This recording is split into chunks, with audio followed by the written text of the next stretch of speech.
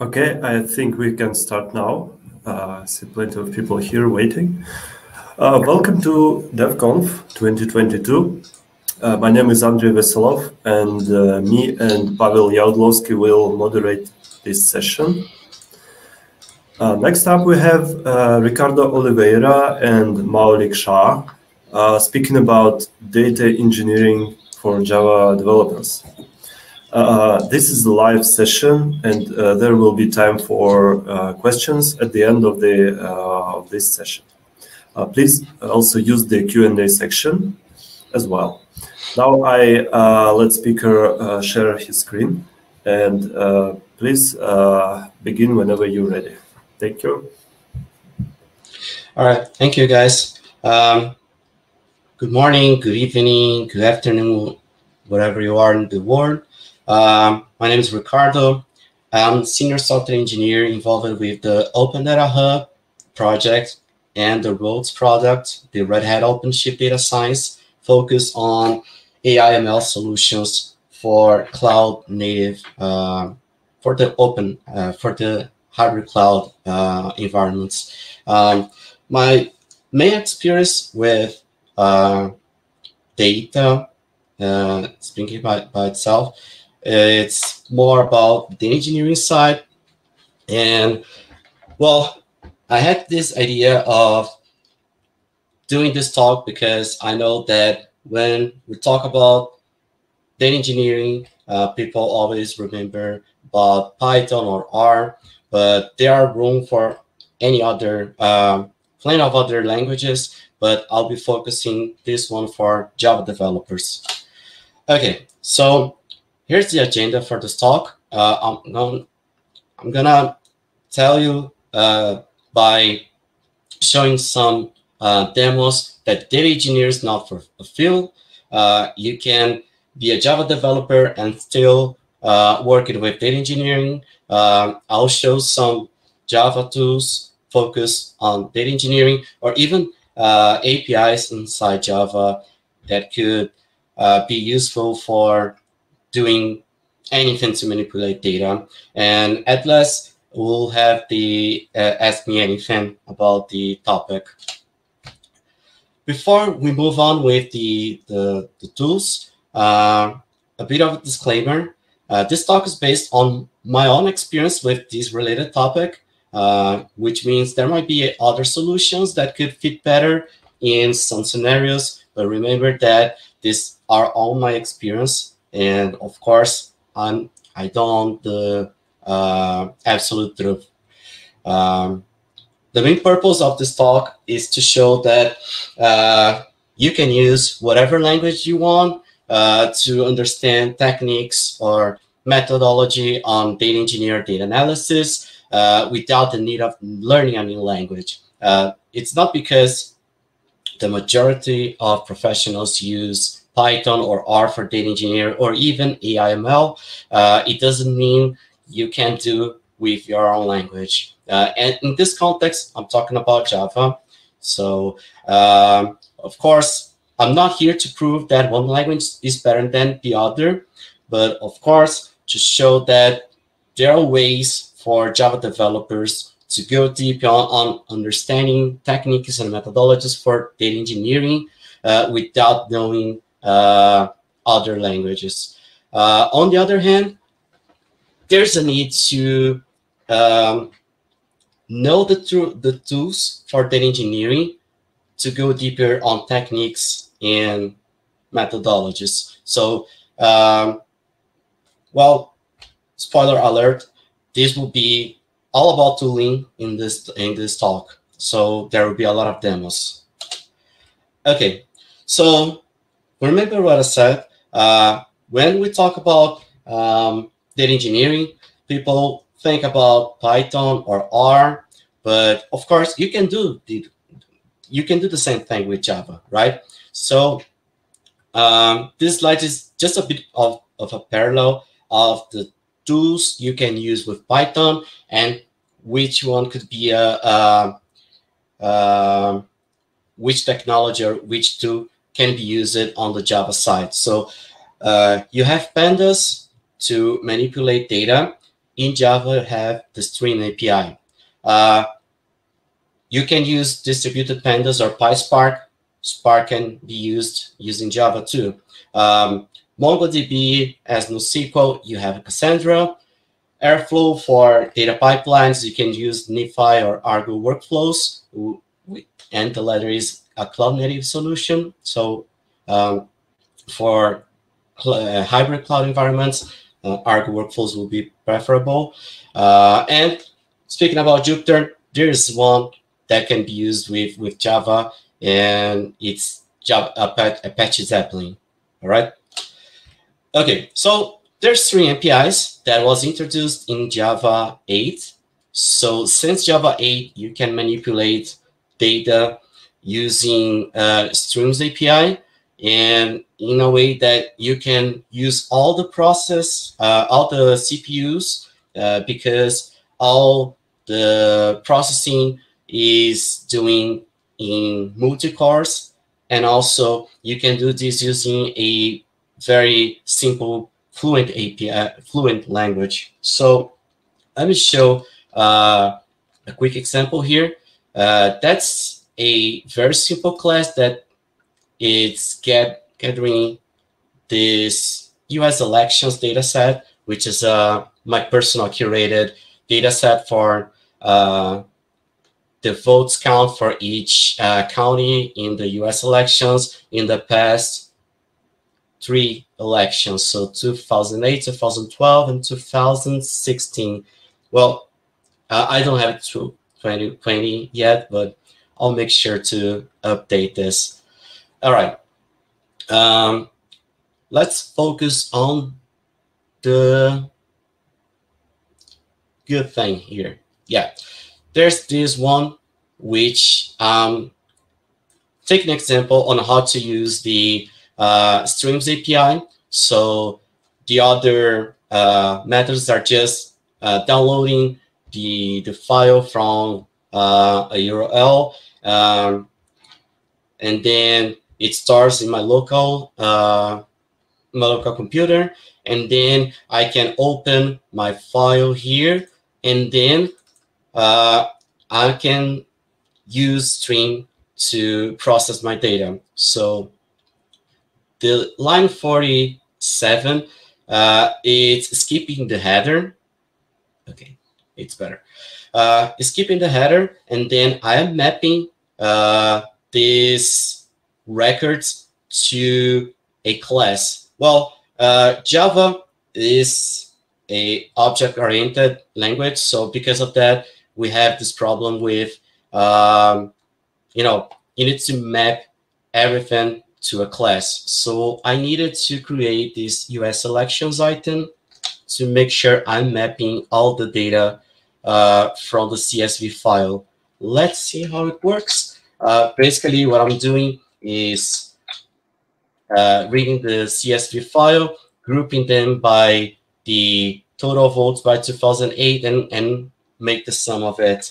Let's run this guy. So there should be one I did. Let me try. Okay, with streams. Let's see. All right, so that's the results. This is the total votes of the Democrats, the Republicans, and for other parties. Okay, so that's a very simple example on how to use streams with Java. Moving towards to, let's suppose we want to do data processing, but with a huge amount of data. And let's think that this could be in a batch or streaming fashion. Both depends on the scenario, but think about how to use Java to process a huge amount of data. You can use Spark, as Spark has very useful modules, including ones for machine learning, but it's very useful when you're handling a huge amount of data and you want to use this in a cluster to make sure you have enough resources to handle gigabytes, terabytes of data, and so on. Here is a very simple example I'm doing with the same, but the difference here is that I'm just printing the schema from the US elections dataset. It's just a simple thing I did based on the here on the local US elections dataset. Okay, so I'm giving the Spark 4 GB of memory and 2 cores to run this task. It's way more than enough for just printing a simple schema. I'll get to this later, but think about this one are important for logging. Okay, let's do this. Let's run Maven with Spark. All right. Here, I would like to show something. When we're using Spark, it exposes a port called 4040, so you can check what's happening with your Spark application. So let's look at it. 4040. Oops, what happened? Okay, so here's what happened. If you have a Spark application that's running faster and it finishes, you don't know what happened. Think about you are writing a Spark app and you have errors during the data processing. How can you take a look at that? How can you debug this?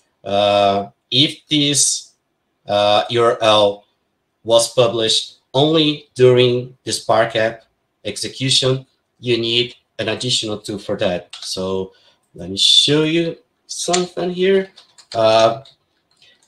Here I'm in my Spark distribution.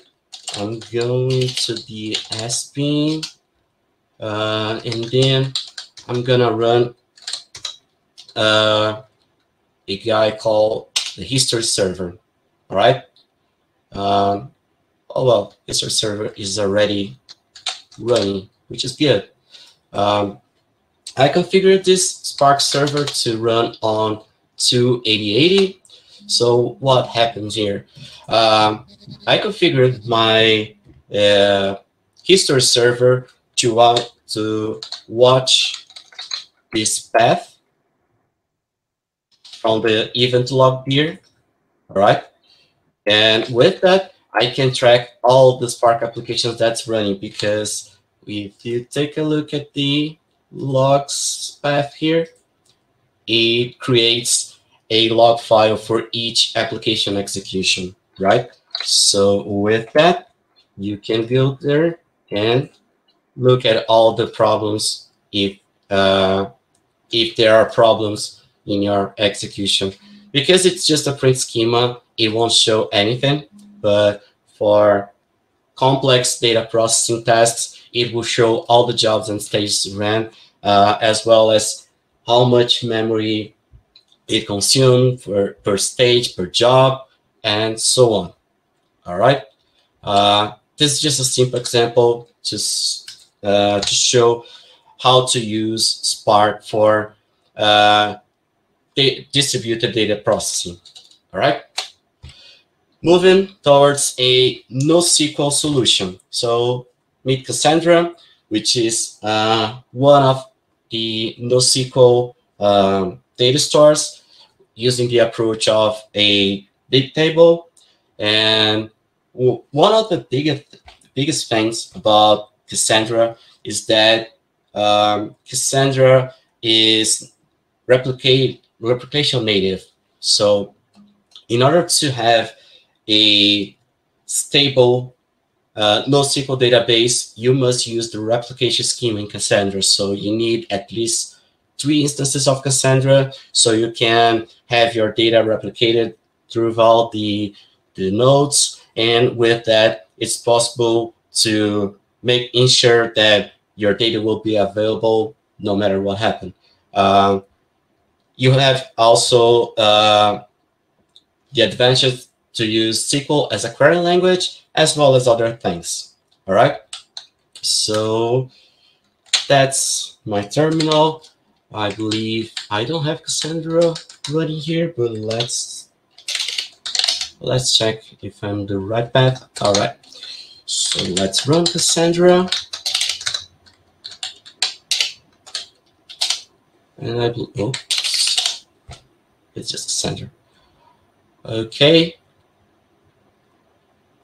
So Cassandra is running. Address already used because, yeah, that's because I already have Cassandra running. Okay, so moving on to this class, which I have a very simple example to create a key space and write data onto a Cassandra table, which I created for US elections. All right. Okay. Let me uncomment this. It's just another. It's just another query I'm running to select all the dating table. Let's run this one. Okay. Let's see. Probably it will. Okay. This one was because of this guy. Where is this one can be deleted. It was an attempt to load all the CSV file from Cassandra, but because Cassandra uses the copy instruction is only for the Cassandra query language, and can be only used by the CLI command, not by Java or any client. All right. Sounds like I'm having problems here. What's happening? 85. Codec not found. Okay. Let's see if at least I have something in my key space. Use US elections. And then let's query everything from this guy. I'm very sorry to interrupt, but it's just a reminder that it's 3 minutes left. Just to let you know. Thanks. Okay, thank you. So here we have some data which I created earlier, but I'm sorry, something happened with that code and it didn't work. But that's okay. Moving to the last two tools. So NiFi and Argo, I won't show an example of it because I have a very simple scenario for data processing, and NiFi and Argo are meant for doing complex data pipeline solutions. But just a comparison about NiFi. NiFi can be used as a visual data pipeline builder with many connectors available, but the biggest disadvantage on it is that it's not yet a cloud native solution, which is different from the Argo workflows that can be built data pipelines declaratively using YAML, and it's K8 is native, right? Those one are tools that can be used to write, any complex data pipeline that needs to get from many data sources, and doing many manipulations on the data. Okay. Moving to the last tool is the patch Zeppelin, which is kind of a Jupyter that has lots of subsystems available. So there are lots of kernel, and it's good for dashboards too. All right. Okay. I have 20 seconds, but I might need 1 more minute for that. So I'm sorry to use this 1 minute more. Okay. So I believe I have Zeppelin running here. Let me see. Nope, I don't have. Okay. So let me get the admin. Okay. I'll need to get from the README.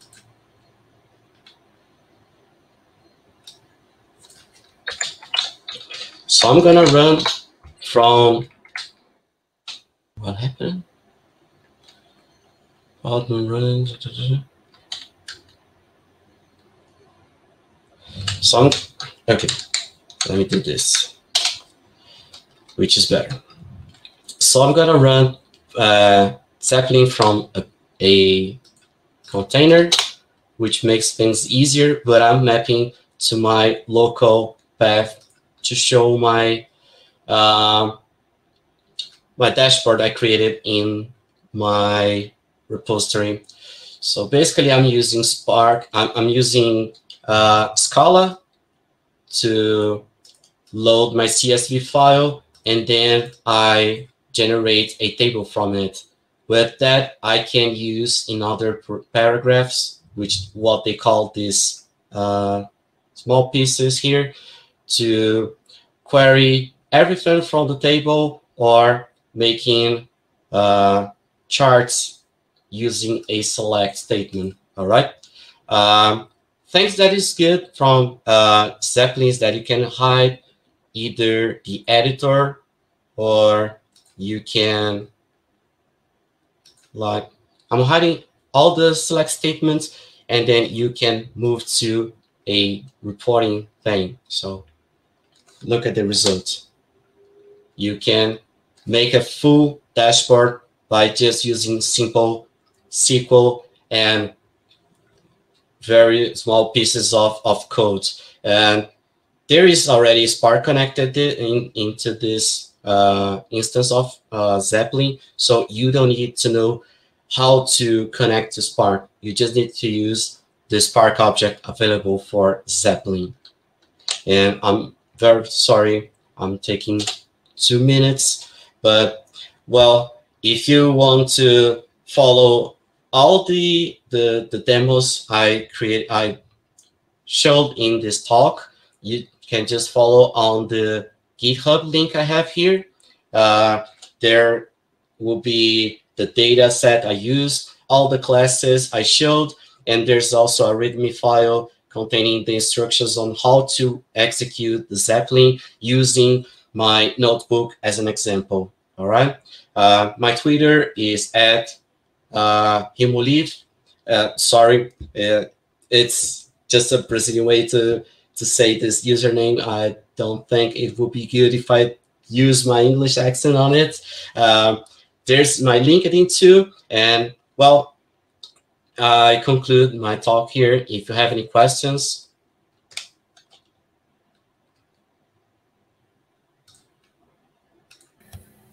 All right. Thank you, Ricardo.